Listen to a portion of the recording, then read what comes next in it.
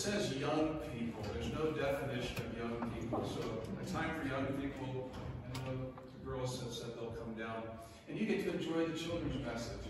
Because I prepared it, you can hear it. See if they disrobe and come on out. Who's read The Lion, the Witch, and the Wardrobe? All right. All right. It's wonderful stuff. It's C.S. Lewis. I'm going to refer to Tolkien later. But Lewis writes it's a parallel to Christ gives. And so he talks about there's this lion, and if the kids were here, I was going to pull out. I robbed my son's toy box. He's 30 years old now. So, was he a small lion? Probably not. So, he was a little bit bigger than that. Maybe bigger than that. Maybe even bigger than that. He was a big lion. And so the amazing part was that these 4 children would cross over into this land of Narnia. And they were Lucy and Susan and Peter and Edmund. And every time they would see Aslan, he got a little bit bigger. Maybe just like seeing going from the Beanie Baby to a real stuffed animal. And Edmund turned out to be kind of not as good as the other kids, and he got into cahoots with the White Witch, and he betrayed the children to Aslan, betrayed Aslan.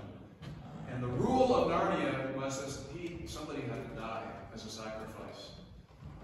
Well, just like Jesus took our sacrifice, Aslan chose to step in the place for Edmund. And the White Witch thought she had him.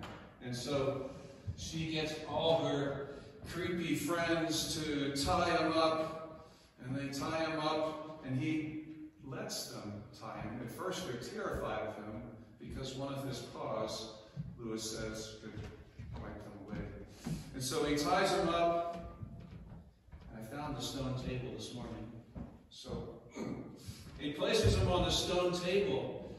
And meanwhile, Lucy and Susan are watching all this.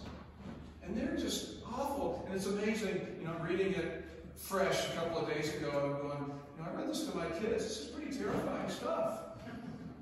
And the White Witch kills him with her dagger. And of course, Lucy and Susan are just distraught. They don't know what to do with themselves, and they hang around all night. And the next morning, the sun comes up, and their birds are singing. And they hear noise, and they see these mice come up, and they think, oh, how terrible. But what they've done is they come up and they undo all the ropes. And they think, well, what good's that going to do? And then all of a sudden they see they'd shaved his mane off, kind of like this, and it grew back. And they didn't know what to make of it, and they turned away. And all of a sudden they heard this loud boom! And the stone table had cracked in two. And they turned, and Aslan was gone. And they thought, oh no, where have they taken Aslan's body? And Aslan came back, and he said, I'm not dead any longer. But they said, well, wait a minute, we saw you get killed. And he said, the witch knew of the deep magic. The deep magic was that when somebody betrays another, someone must die. But she didn't know the deeper magic. And the deeper magic was that when a willing person dies for someone else, death begins to work backwards. And he says, oh, I'm beginning to feel good. And he begins to romp. And he says it was the greatest romp ever. And they weren't sure if it was like an earthquake or a thunderstorm. But Lucy and Susan roll around and they tumble. And it's off to the adventures of the rest of the books of the Chronicles of Narnia.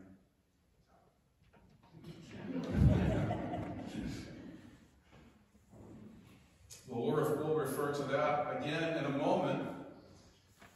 This deeper magic that is real. And that's the amazing thing about a story like that, is that, yes, it parallels what is real, but there's such great imagery in there that we can learn something from. So I mentioned J.R.R. Tolkien, who wrote The Lord of the Rings. And I first read The Hobbit when I was in 4th grade, and a few years ago. And since then, of course, they made the movie. And there's one scene in there I want to remind you of. This is right at the beginning of The Hobbit. And Gandalf, this large wizard, puts a mark on the outside of Bilbo's door. And what happens is all these dwarves start coming by. 13 of them, and they let themselves in. And if you've seen the movie, they just kind of terrorize his house, and they eat all this food, and Bilbo just doesn't know what to do with himself. And so then there's a conversation with Gandalf and Bilbo.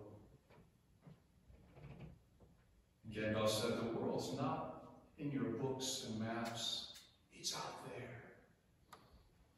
Bilbo says, well, I can't just go running off into the blue. I'm a Baggins of Bag End. But you're also a Took. Did you know that your great Uncle Boror Took was so large that he could ride a real horse? Yes. Well, he could. In the Battle of the Green Fields, he charged the goblin ranks. He swung the club so hard it knocked the goblin heads clean off. And it sailed in the air 100 yards and went down a rabbit hole. And thus the battle was won. And the game of golf was invented at the same time. Bilbo said, I think you just made that up. And Gandalf said, well, all good stories need a bit of embellishment. And you'll have a tale to tell of your own when you come back. And Bilbo says, can you promise that I'll come back? Gandalf says, no. And if you do, you will not be the same. The adventure of the Christian faith doesn't need embellishment. It's a great story. Some have called it a love story. It's a story of battles. It's a story of sacrifice. A story of, some would say, mythical proportions. But it's not a myth. Men and women have preceded us for 2,000 years, risking their lives. Some losing their lives for his name's sake. But none have remained the same. As some would believe that this is all there is, singing hymns and sitting in pews. And there's a place for that. We can come and this, we call this worship, but there are other forms of worship. And there are other things that we do with our lives. And oftentimes it encompasses real danger. Maybe the only danger that we might face is a danger to our reputation, maybe a danger to our wallets, as we risk giving money to religious causes.